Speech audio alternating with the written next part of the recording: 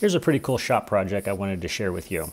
This is a positioning stop for a milling machine, and the cool part about this is that it was made all on a manual milling machine. Here's how it works. So it's bolted onto the table, and then it's used to locate the workpiece in a repetitive fashion here. So when I do a project like this, I usually try to make some notes and gather my thoughts together. I also like to use some layout die, and then I'll scribe lines on the parts just to give me some guidelines on where the holes ought to be and where different operations need to take place. This is mostly just guidelines just to keep me on track to double check, make sure I don't make any errors.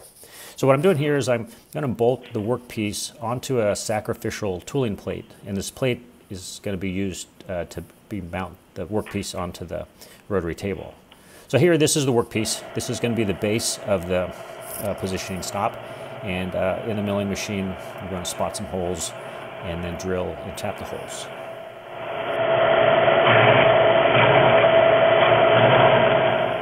When tapping holes, it's super important to keep the tap perfectly straight with the hole. So here's a trick that I do sometimes. I'll mount a tap in the chuck with the chuck directly over the hole I'm going to tap, and I use that tap as a guide to keep the tapping handle perpendicular. Then once I get enough threads engaged where the tap is going in straight, I'll finish it up by hand. There's a lot of different ways to do that, but that's just one of them. This is the mounting piece that the workpiece is going to be held with onto the rotary table. Nothing fancy here, just drilling and countersinking some holes.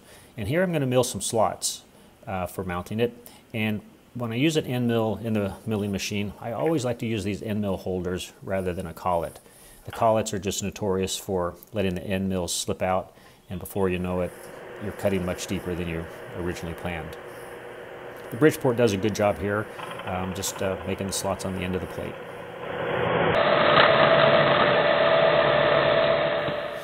That's it. The mounting plate's done, and now we just bolt the workpiece on top of the mounting plate and then go back to the milling machine for some more setup. I'm going to use a rotary table quite a bit in this project, and one of the first things that I do is find the center of the table using a little dial indicator. And then once I'm there, I'll just zero out the digital readout. Then I use the dial indicator to help me position the workpiece directly over the center of the table. Once it's in the center of the table, I also use the dial indicator to help tram in the workpiece so that it's perpendicular to the x-axis of the milling machine. When the workpiece is centered and squared, then I need to remove the backlash in the rotary table. So I'll use a dial indicator here to just mark the position of the table, and then I unscrew the feed screw here to remove the backlash. Then I screw it back in, going clockwise until I get back to my original position. This eliminates all of the backlash in the screw, and then I can zero the dial here, and then all of the readings on the dial become meaningful when I turn the knob clockwise. Using a roughing end mill, I'll make the first cut here, and then fast forward a little bit.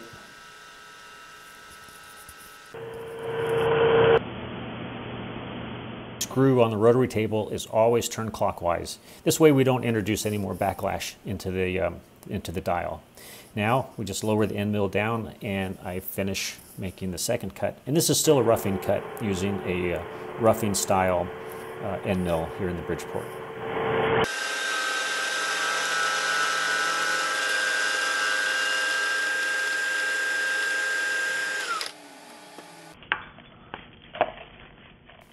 Now, using a finishing end mill, I'm going to use the x-axis feed on the Bridgeport to mill the straight section, or this flat section of the part, until I get to the center line. And then I use the rotary table to rotate the part to mill the finishing pass on the end. Turn the part till it gets to 180 degrees here, and then I use the x-axis feed again on the Bridgeport to go back and finish off the other side of the part. Using the y-axis screw, we'll just square up the back of the part, and now the outer perimeter of the part is complete. I'm going to change to a ball mill, and this is just to add a little artistic detail on the top of the part. Nothing fancy here. Just go around, and I make 2 passes, one for a finishing pass and one for a roughing pass, using the same tool.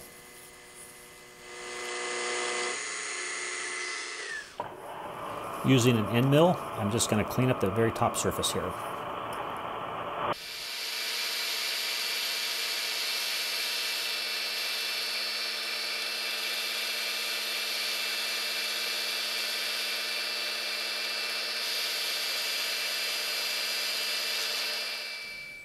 This is a little 45-degree chamfering tool, and this adds some of the craftsman's touch onto the part. Now the top of the part's done, and I'm going to remove it and remount it so that I can work on the bottom side of it. Here I'm using an end mill just to make a little relief cut on the bottom side of the base. And we're going to fast forward here to kind of speed things up.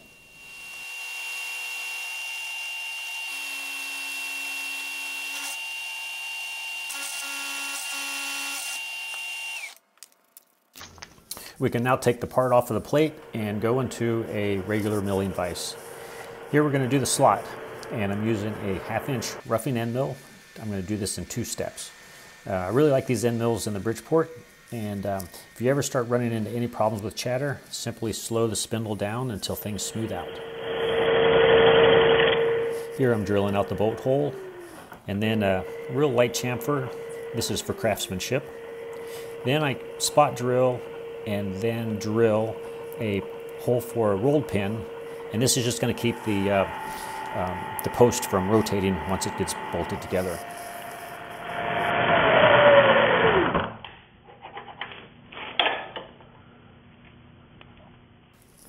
Flip it over and then counter bore for the fastener. Then here we go, we add just a little more craftsmanship with this chamfer. That's good stuff right there. Here I'm going to stand the part up on end so we can kind of deburr and chamfer the details on the backside. I'm just using a machinist square and put it in the vise. Then I use my chamfering tool, and this is all just done by eye. Just kind of move the table back and forth and just whatever looks about right here. Nothing fancy. And then everything's gone and is moving in fast forward, so we don't take up a lot of time here. Now the post, pretty simple. Just going to put in the vise and square up the ends. And this is something that I certainly can do in a lathe, but I wanted this to be a milling machine project. Then I'm going to use a V-block to hold the post in the vise, and then we find the center of the post using another dial indicator in the spindle. And then once we find the center, we drill and tap the mounting hole in it.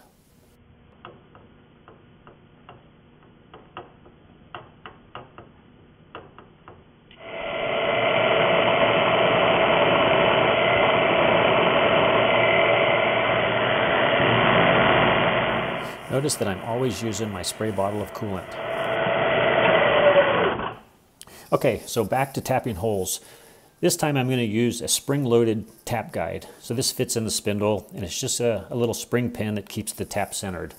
Then I'll use a tap wrench, tap this hole by hand, and this makes things pretty easy. It's super important to keep the tap straight, so that's why we use the guide. Then we drill a little hole here for the little rolled pin, and this is ready to put together. So tap the roll pin in, and then bolt the 2 parts together.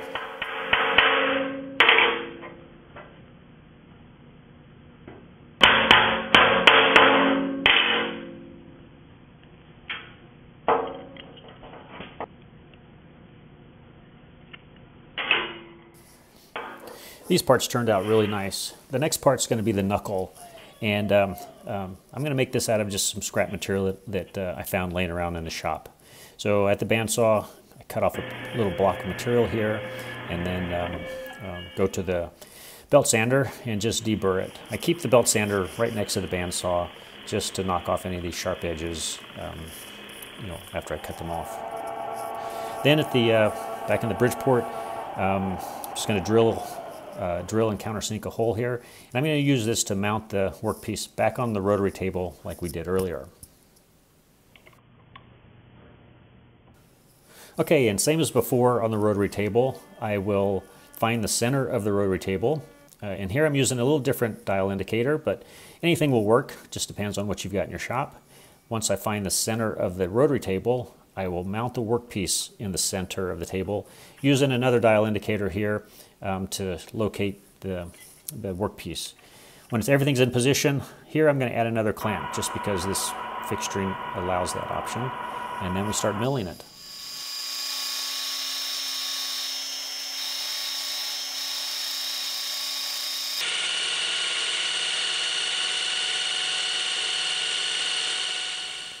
Same as before, I rough mill it and then go back to a finishing end mill.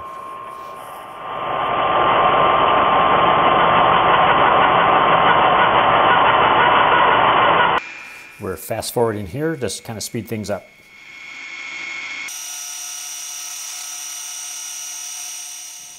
The new finishing end mill really leaves a nice finish. And then here we're adding that craftsman's touch with the chamfering tool.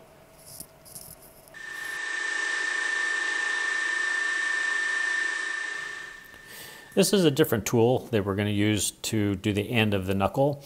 We could use the rotary table like we did before, but let's try something different. It's a quarter rounding tool, or an edge rounding tool, and I'm going to use that in the spindle. This is a really clunky tool that requires some pretty low spindle speeds and some very light cuts. So a little bit of layout die on the end of the part helps to visually see what's happening. And we'll just make some very light cuts, several of them. Then we flip the part over, and before you know it, we've got a beautiful nose radius here on this part.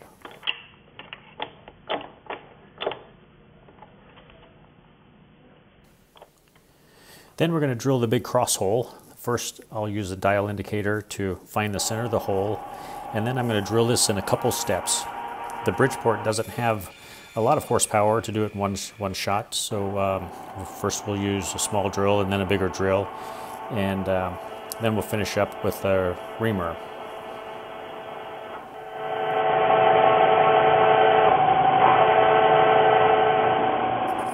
I always look at drills as a roughing tool, and I drilled undersized, and now I'm using a reamer to bring the hole in right to the exact size that I want. Using a piece of material for the post, I check the fit, and it looks pretty nice. Now I'm going to drill the other cross hole, and here I'm going to show you how to find the edge of the part using a wiggler. So this is an edge finding tool called a wiggler, and the ball on the end is 200 thousandths in diameter. So as we approach the workpiece, the tool stops wiggling, and as we get closer and closer and closer, we finally get to a point where the ball will break away. And at that moment, we know that the center of the spindle is exactly half the diameter of the ball away from the edge. We do this on both sides, and then we know exactly where we're at. We can then use the digital readout to put the spindle exactly where we want to drill the holes. And here I drill it and ream it to make sure that it's perfectly centered where I want it to be.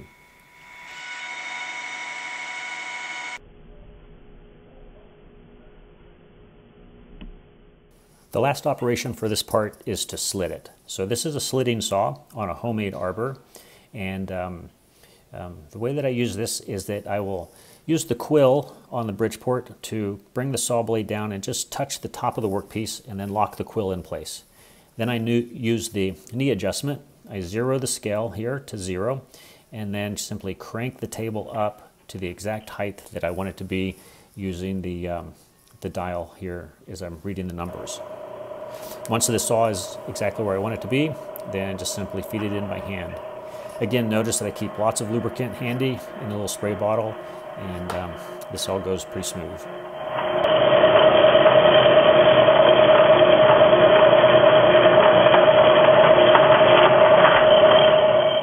So far the project is coming along very nicely. Let's take about 20 seconds just so I can tell you a little bit about Beaumont Metalworks. We make belt grinders. This is our classic KMG belt grinder, and we've been producing this for about 20 years. Recently, over the last couple of years, we just offered a new belt grinder model to the line. This is the KMG TX. It stands for Tilting Extreme, and it is our most versatile belt grinder. This not only is vertical, but it also tilts over horizontal, just to add more versatility. If you're interested in belt grinder, visit our website, beaumontmetalworks.com, and drop us a line. We'll be glad to answer any questions. Okay, let's get back to the project.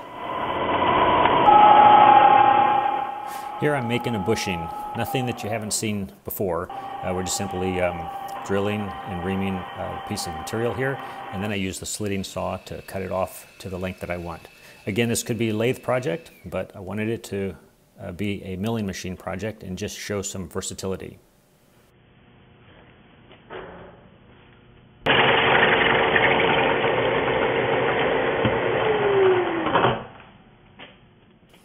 Now for the craftsman's touch on this workpiece, I'm going to go back to the rotary table, and I'm going to mount the bushing in the rotary table, and using all of the techniques that we talked about earlier, I'm going to use one of these little quarter rounding tools on the top of the bushing and just put a nice radius on the top edge.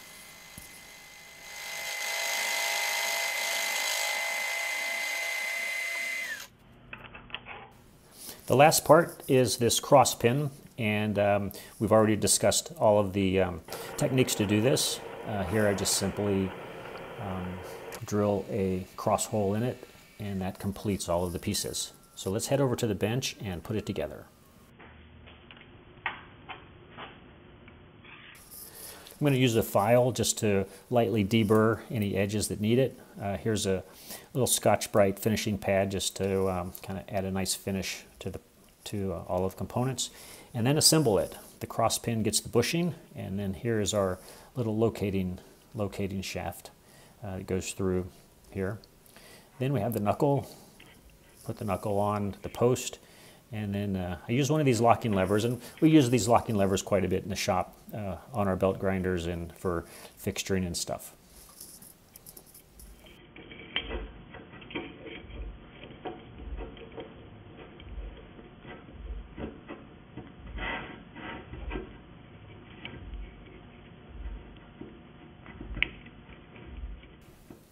This is a nice tool. It's built very heavy and will last a lifetime.